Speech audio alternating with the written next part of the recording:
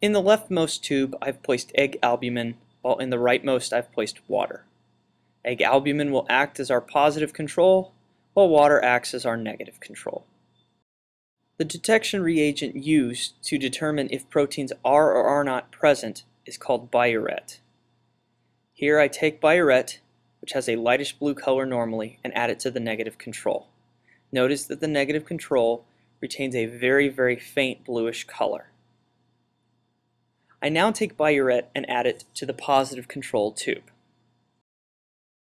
As expected, when added to the positive control tube, we yield a purplish color denoting the presence of proteins.